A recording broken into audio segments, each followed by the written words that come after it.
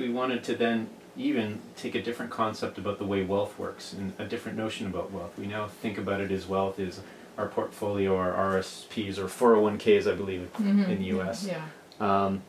And we realized that that wealth is, again, you can't eat it. Yes. What we wanted to do is take the wealth that we had developed over time and convert it into this. So we grow our food in the summer and we store it in order to access it for the winter. We store our water in ponds during the fall and winter rains so that we can access it in the summer when we're growing food. Yes. And we're storing our shelter in a housing that is way lower tech and more handmade, so that we can access shelter when we need to repair it or maintain it, or without needing to go to experts, because that expertise is now stored here. And so that's the learning that we're wanting to do here and pass on to the kids.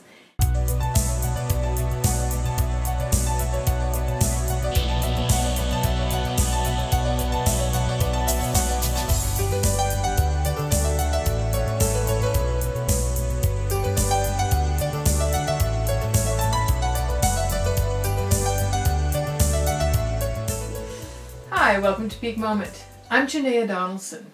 I'm in Sooke, which is on the southern corner of Vancouver Island, at a place called Inishoge Farm, with its owners, the family of Mary Coll, Finn, Chloe, Steve Unger. Thanks for joining me. It's really lovely to be at your farm. It's sweet. So, how did this get started?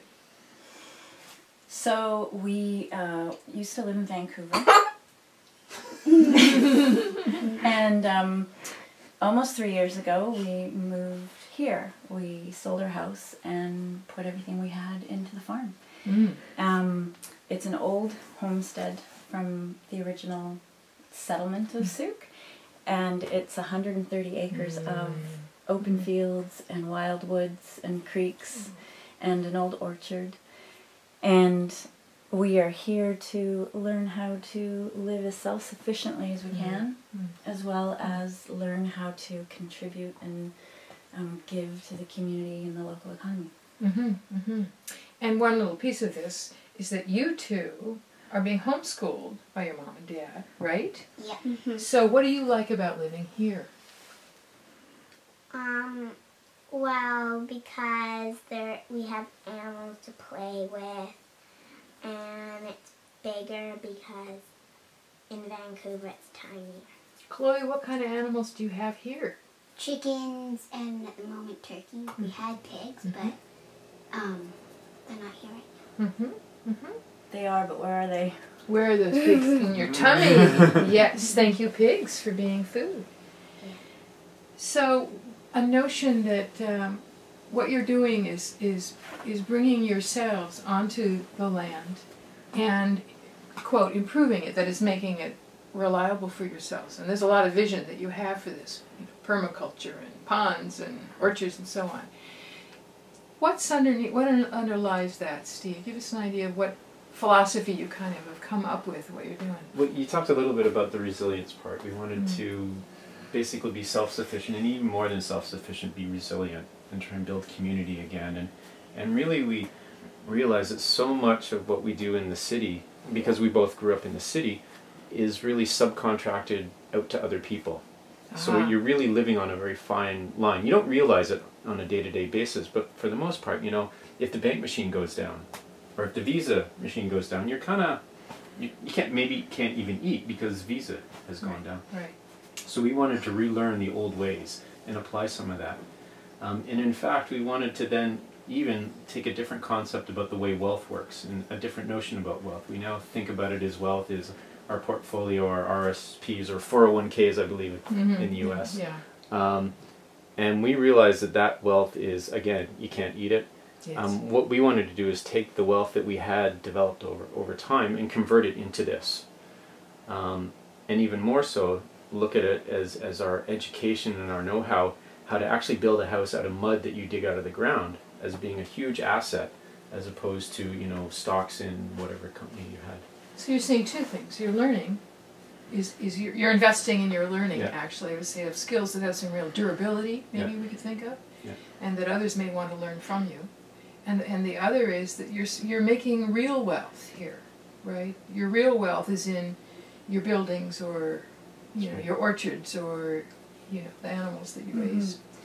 The way we're beginning to frame it for ourselves is that we are storing things in a way different way than we're used to. So we're used to storing our money in banks, and we're used to storing our energy in utility companies, and our education in schools, our healthcare in hospitals. And the technology that you use to store determines how easily you can access that wealth. And so we're trying to bring that storage of all those things back to our own household and take personal responsibility for it. So we grow our food in the summer and we store it in order to access it for the winter. We store our water in ponds during the fall and winter rains so that we can access it in the summer when we're growing food. Yes. And we're storing our shelter in a housing that is way lower tech and more handmade, so that we can access shelter when we need to repair it or maintain it, or without needing to go to experts, because that expertise is now stored here. And so that's the learning that we're wanting to do here and pass on to the kids, because that's resilience, is being able to access whatever it is you're storing. You're in control, if you will, managing. Now, one of the pieces of storage that I really am looking forward to sharing with our audience is you are also storing warmth. Warmth and being warm is really important, particularly in the northern latitudes, which says all of Canada and northern North America. And one of the, so we'll go up and take a look at the Cobb house that's under construction and how you're getting warmth from that. First, let me step back and say, the room that we are in, this little cabin that you built, where you all are living, is a tiny house. Really, what's our square footage here?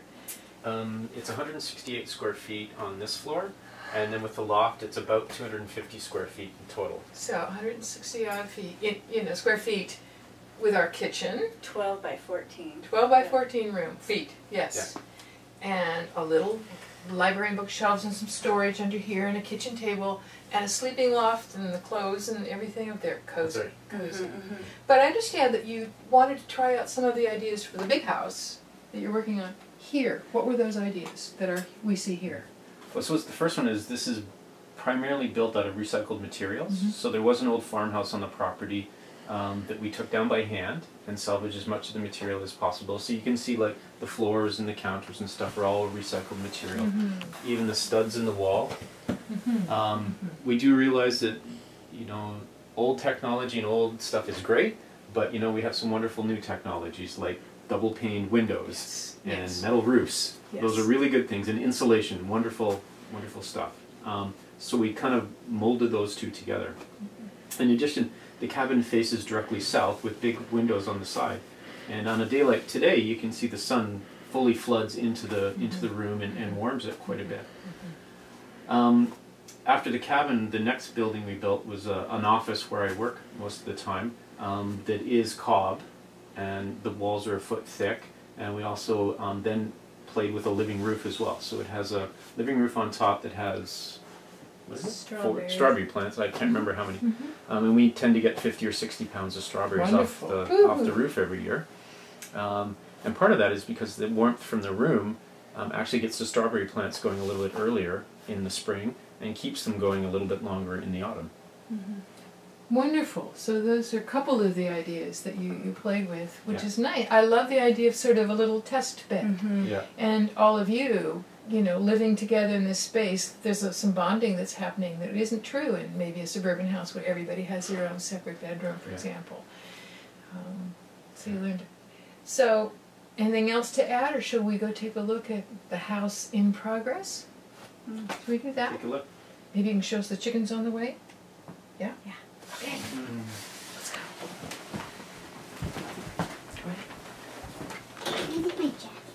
You're looking for food. What are these? The dorkies. The dorky? What's a dorky?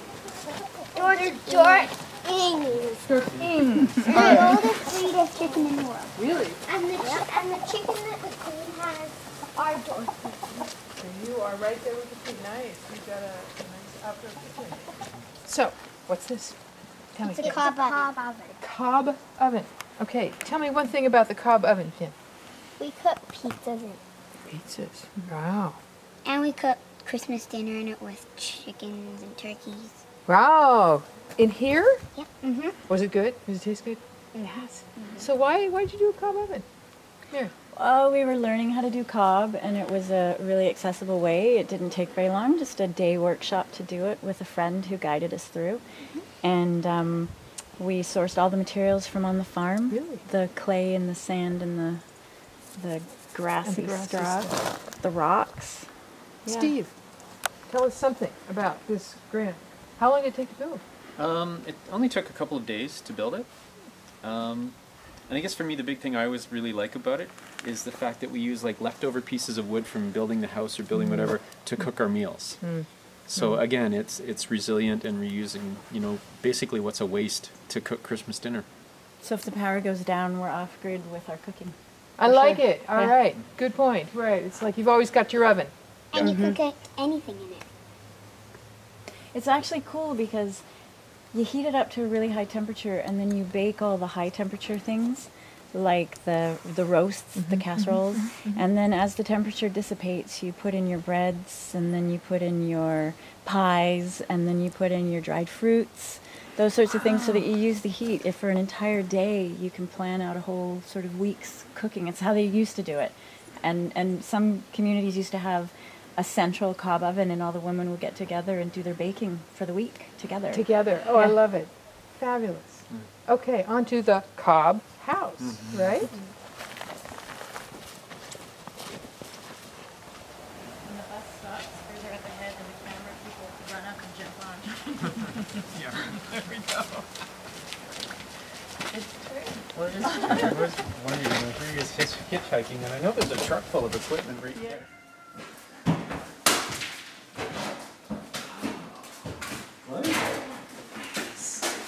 A nice, spacious, and warm. I mean, this is quite a bit warmer than it is out in the cool air. So, tell us, beautiful windows. Tell us what we're looking at here. This side. This is the south-facing side of the house. So this is the thermal mass side of the house. We built about 2-foot thick cob walls, which absorb all the heat from the sun. And the windows allow the sun to come in, and the floor is cob, and that absorbs the sun's heat as well. Oh. And then the walls here, at different times of the year, when the sun reaches those walls, they also are made of cob and absorb the heat. So you're getting, so let me make sure I understand. In the winter when the sun is low, it'll come across as it is here actually, and that's warming the cob floor or the cob wall, which of course will happen if you use the wood stove. So this is the heat collecting room, right? So it's the heat storage, and then over the evening it'll dissipate, and then the next day, or if it's a cloudy day, we'll still have some banked in the floor or the walls, and it'll just really mitigate the fluctuations in temperature, and they stay quite stable. So it's even for you. Now, the floors, Stephen, you had mentioned storing heat in the floor? Yeah, as we talked about earlier, I mean, one of the things we're trying to do with this house is store as much energy, food, whatever as we can inside of it. So, in fact, we dug a basement under the house, but there's no basement. It actually got filled back in with rock and sand and as much thermal material as we could. So what we really have under the house is a big heat battery or earth battery or solar battery, depending on what term you want to use. The system we have in place is called a annualized geo-solar. So the annualized is we take the summer sun, store it under the house. Wait a minute, how do you store the summer sun? Let me back up. What ways it's, the summer sun get collected and down here? Yeah, goodbye. We have solar thermal panels on the top of the house. Which is water. Yeah, okay. Yeah, we have water panels on the top of the house. They get heated by the sun, and then we pump that heat through heating pipes. There's 600 feet of heating pipe underneath the house, and we primarily do that in the summer.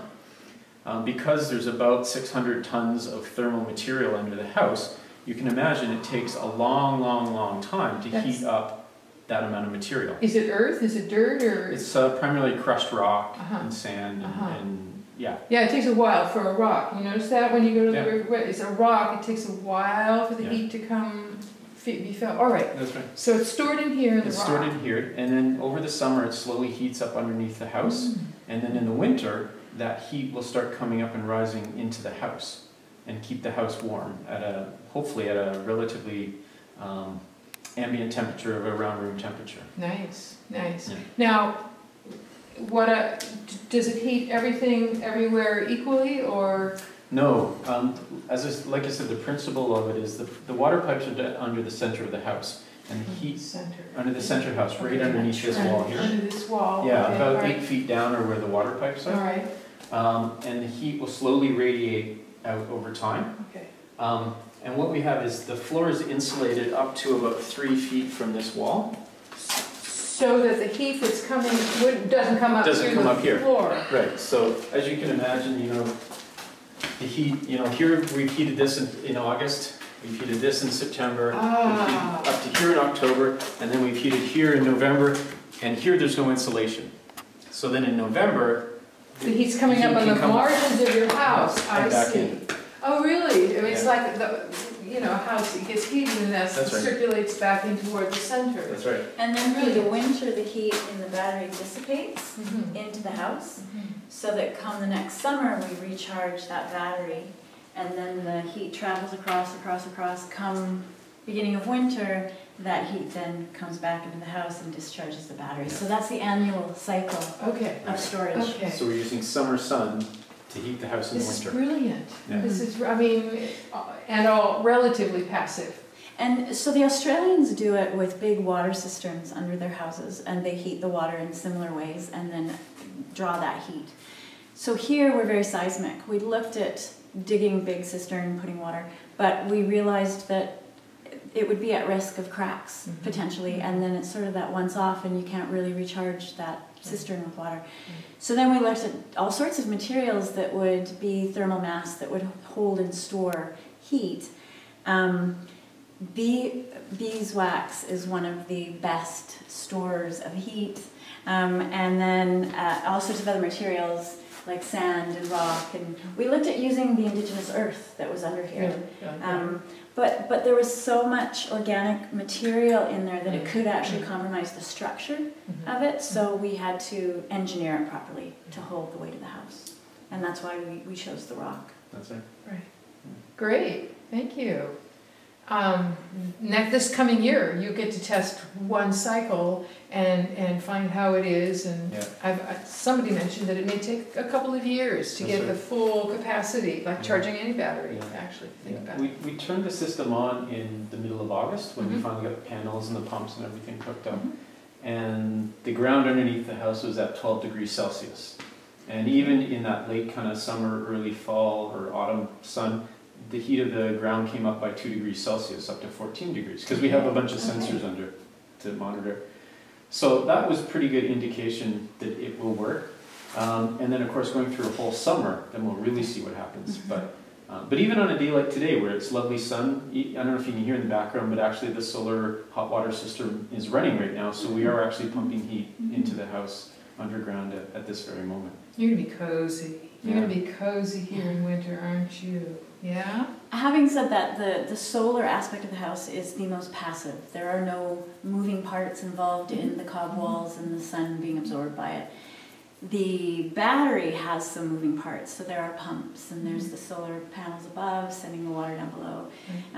That's a little bit riskier, but it's yet one sort of backup. And then the wood stove, there's not a whole lot of moving parts, and Sure. we can heat with wood that we've got loads of windfall around the place. Right. So we've got a a renewable variety of- resource. So yeah. you've got redundancy. I mean, that's part of resilience. Yeah. Is you can back it up using this. And besides, this is a very known technology. Yeah. You know, it's not esoteric, and it's cozy.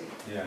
Now, you did something entirely different on the cold side of your house. You didn't do the big cob walls. So, would you take me for a tour over to your cool Sure. rooms or the cool side? Yeah. Well, the walls on the north side look as thick as the south side, but you said they're different. What gives? Yeah, so it's a hybrid house. So we tried to use the appropriate technology for the appropriate side of the house, because we had talked to other people who had cob houses, and on the south side the cob is wonderful, absorbs all the heat. On the north side, the cob can actually suck heat out of your house. So what we've done on this side of the house, and actually on the east and the west walls, is it's actually a foot thick, as you can see here, but it's filled with blow-in insulation. Oh, so it's just a framed, wood frame. Yeah, it's a double with insulation. Yeah, there's a stud here and a stud here, and then we just fill it full of insulation in the middle. So these walls are about the equivalent of R40 in insulation. That's really, really nice. So it keeps the cool side of the house from losing heat. That's right. And also you've got a cool room. That's right. Yeah, you use that cool. Yeah, right. Yeah, exactly. Will you take us to the cool room?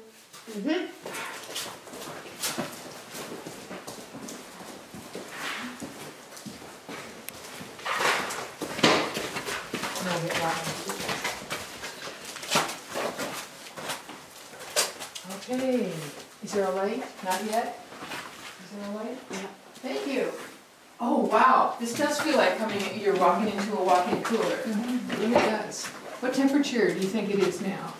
Oh, the thermometer's gone. There was a cold spell this winter, and we went down to 4 degrees in here. 4 degrees Celsius, which is it's just above probably freezing. about 40 degrees Fahrenheit. Wow, perfect. And right now it's about 10. It's been holding at 10. Yeah, so it's probably about 50 degrees Fahrenheit in here. So you didn't insulate these walls as much, is that right? No, these walls are insulated, They're insulated as well. Also. Yeah. And this wall is insulated away from the rest of the house. So it doesn't pick up the warmth. So it doesn't pick up the heat from the house. And the reason we insulated these walls is because in the summer it can get up to 85 degrees outside, and we want to try and keep this cold. It's easy to keep it cold in the winter.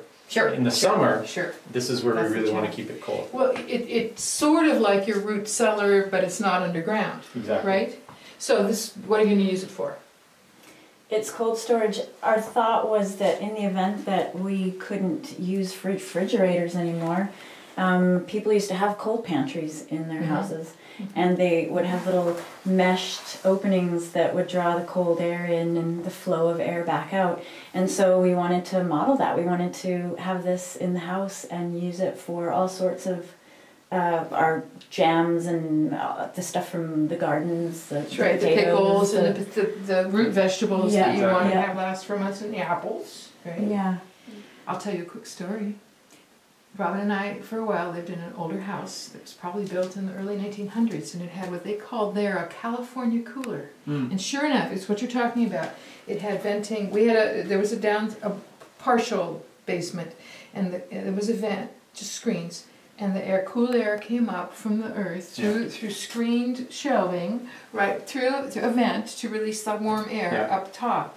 And we replicated that in the house that we have now, because it's like you need that, you want that, you know. So I'm really I am looking forward to seeing what this house is like finished. So are we. You too, right? What? So, do you have a favorite room in the house? Under the stairs. All right. Will you give us the last bit of tour? Give us the under the stairs room. You called it the Harry Potter room. Is that right, Chloe? Harry Potter's bedroom. Harry Potter's bedroom. Will you take us to Harry Potter's bedroom? In the first movie. Oh, in the first. Okay. Because he moved upstairs.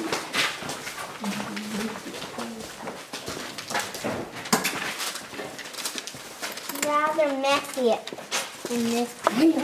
Well, it's being built. Here's the under the stairs room. And Mom and Dad were doing other stuff on the house. Yeah. And they were like, why are they bringing stones into the house? You were bringing stones? Yeah. In here? And then they saw this and they were like, that's a brilliant idea. So then if you go over to the wood stove, over there they actually copied our idea. And brought river stones to put by the stove? Beach stones. Beach stones. Really? Well, I think this is a magical room you two have. Really. It'll be fun to see what you do with it in the future. Okay, let's go back outside to the porch. We'll say our goodbyes. what you have here is amazing and ambitious. I mean, I look at all you're trying to undertake and it's like, wow, that's a lot. So have you got any last thoughts before we wrap here? Well, most of what we showed you today we have done ourselves and have been building our own self-sufficiency. But in the process we've learned that it's absolutely impossible for us to be entirely self-sufficient and to be able to do it all on our own. And that we really do need to build community and work with others and build on what others have done. And so much of what we've done here, we've built on what others did in their places and learned from them and talked to them, and they came here and helped us do it. So in that sense, we were building some community, which was fabulous. Mm-hmm. Yeah, so our builder was actually a guy who helped Ann and Gord build their house. And of course, Ann and Gord provided us a lot of guidance, and Gord was here actually laying the floors with us. We've had other local people. There's a local carpenter, artisan, I would call him, actually did all the doors in the house. And you know, we kept him as part of our community and built that as well. So the house was more than just, you know, a house. We really tried to use local people and build a local community in the process of doing it. And we know we need to extend that to the farm. Sure. Because there's so many projects on the go that it is overwhelming. Make our heads explode sometimes. And it's hard, for sure. It's an ambitious undertaking, a big undertaking. And what you're also doing, you talked at the beginning about returning to some of the older values and practices. Yeah. And that seems to me part of it. Nobody ever farmed alone. Nobody ever did a farmstead all by themselves. It was extended families and so on. And I think there are a lot of people people like you are going to pioneer how do we return to that in this time. Thank you. Thank you for the tour. Thank you for the tour of all the rooms and all the work you're doing. And we would like to come back when the house is more finished for another tour. I think would be okay? Yeah, absolutely. Thank you. You're watching Peak Moment. I'm Janaea Donaldson, and welcome to the Inishoge Farmstead. We'll see what it's like in a few years. Join us next time.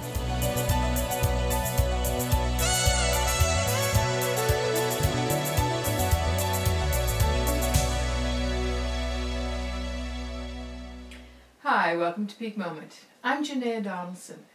I'm in the town of Sooke, which is on the south coast. Hello, try it again.